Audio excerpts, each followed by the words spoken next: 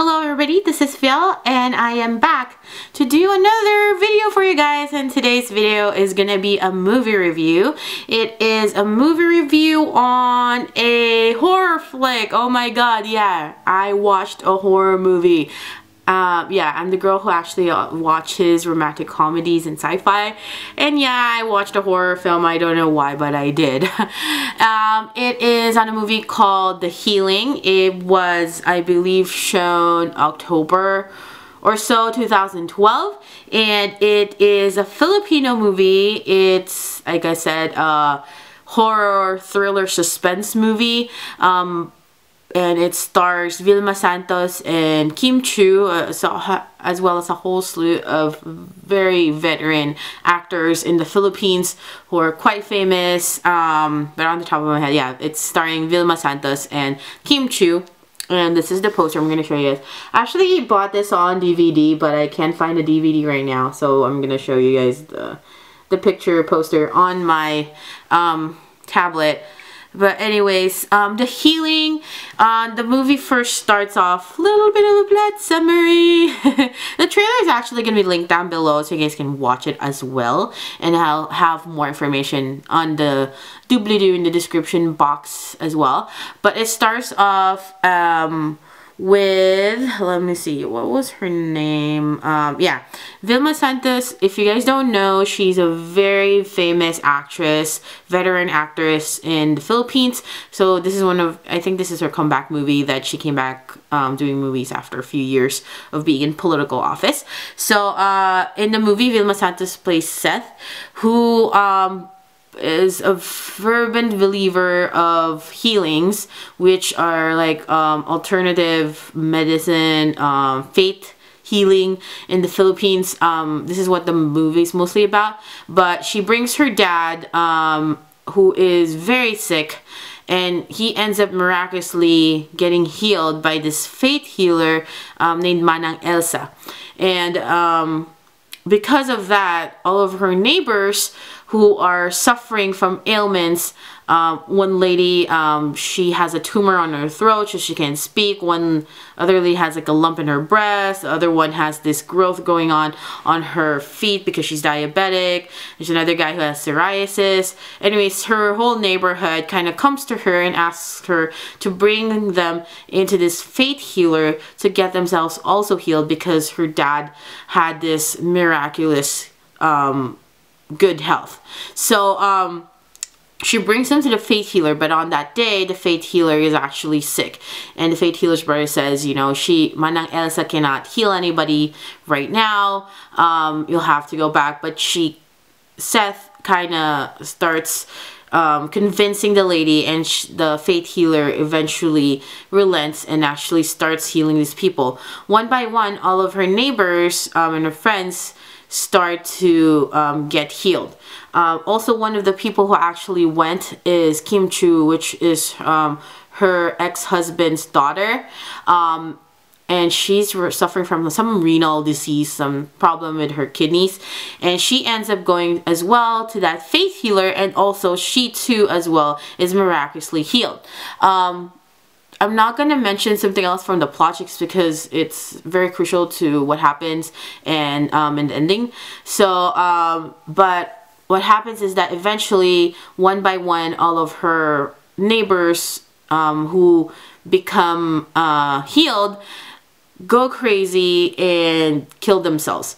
So it becomes then a race to find out what's going on, what's triggering all of these deaths, and it kind of is in part because of that faith healer, and there's a lot of suspense to that in the movie.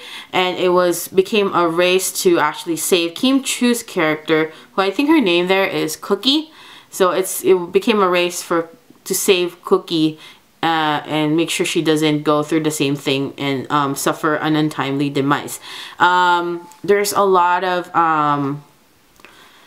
the thing about this movie, it's because it's very cultural. Like, if you're not familiar with the Filipino culture, Filipinos are very, very religious, but we're also we also have beliefs in the supernatural and faith healing. There's a lot of that in the culture, and if you feel like you're not getting the results you wanted from the medical doctor, you'd go to a faith healer who would like pour chicken blood on you or something, or do some weird prayer thing to get you healed. And that's the subject of this movie, and how those things can actually have maybe some horrific horror suspense ramifications, and how that can affect people who believe in it.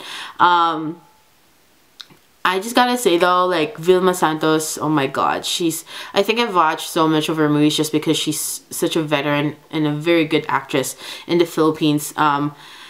And she's just spot on this movie. Kim Chiu is very serviceable as Cookie. And I just also want to comment as well on the graphics on this movie. The CGI on this movie is actually pretty decent for a Filipino movie. I think they did really well in terms of incorporating it and using it as a plot to, you know, shock viewers.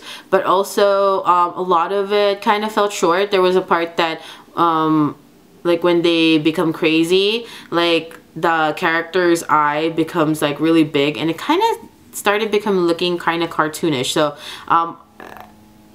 it was so-so. I think like about 70% they succeeded on using computer generated graphics on it.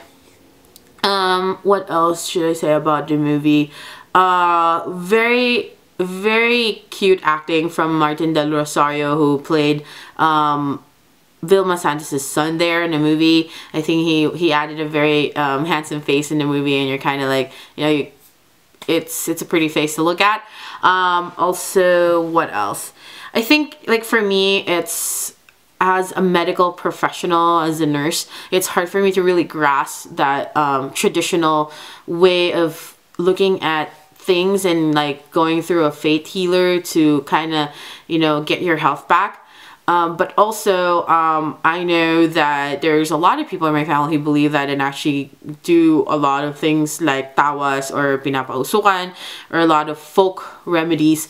So, I don't know. I feel like, you know, it's a scary movie. The thought of it really was just very suspenseful to me. It was really scary in the right moments, and I enjoyed it in that way. And also, it's kind of just a fun movie to watch, even though I don't think I believe most part of it.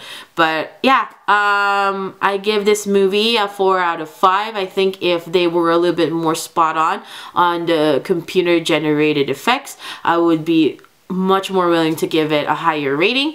But there's a lot of Filipino horror movies that I can recommend. There's like Sukob, there's T2, a whole bunch of them.